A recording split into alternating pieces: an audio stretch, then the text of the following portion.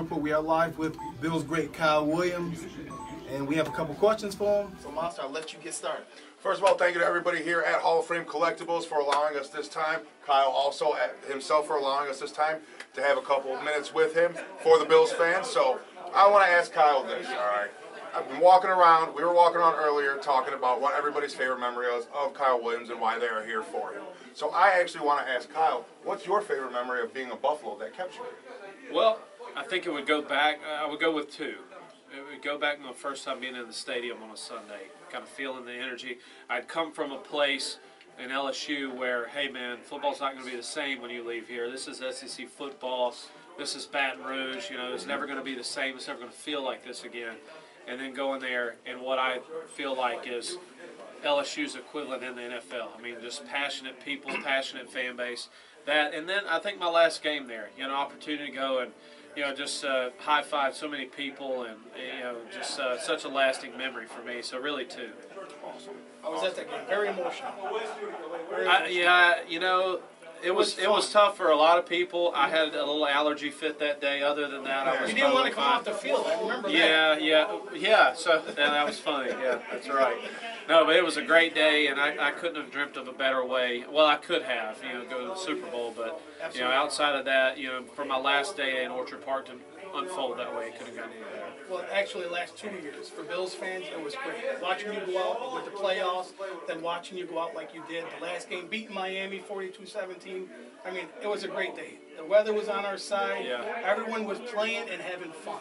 That's what I noticed. Yeah, and I told everybody that we can officially enjoy it because we won. It wouldn't have been the same without a win. Absolutely. So to beat those guys at home, it's always good. Absolutely. How high does the touchdown run rank in the memorable career of Kyle Williams? It was it's up there, but it fails so far in comparison to what happened later that night.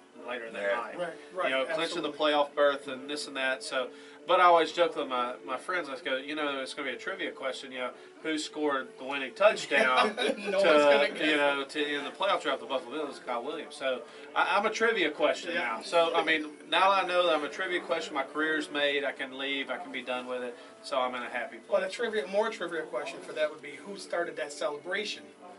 You know, it was a big collective. You know, it was so funny. If you watch the video we scored, we're all just kind of standing there, and then it just kind of comes out, and it was in the moment. It was organic, and it was a lot of fun doing that with those guys who, you know, we've gone through it with everybody on the team. You know, what's your favorite football moment? And everybody that was in that locker room and on that team had won national championships, some Super Bowls, said that moment in there was their favorite football memory. One question. 13 years you put in with the Bills. Sean McDermott comes in there. What did you notice with the culture change from the other 11 years before Sean came in there? Well, all coaches do it a different way. You know, they all want to do it their way because it's so hard to have success in the league. So if you're going to fail, you have to fail your way. And I think going to Sean, we are so like-minded on the way that he wants to approach the game: tough, physical play, effort.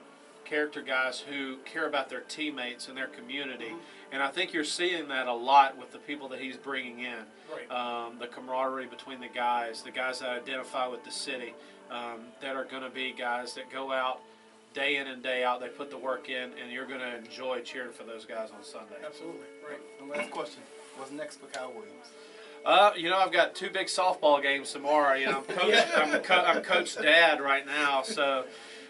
You know, I've got a few things going on. I'm in a good spot where I don't have to just jump on anything. So, you guys may see me around if you keep your eyes peeled.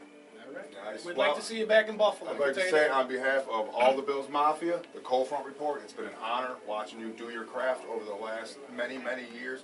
You're a consummate professional. You embrace what the Bills Mafia loves about hard work and blue collar, punch you in the mouth, lunch pail guys. And it's just been an honor, and we thank you for that again, Kyle. Well, I appreciate it. The honor's mine. Thanks, guys. No, appreciate it, Kyle. Thank you, guys. Appreciate it. Yeah, thank you. Follow the Cold Front.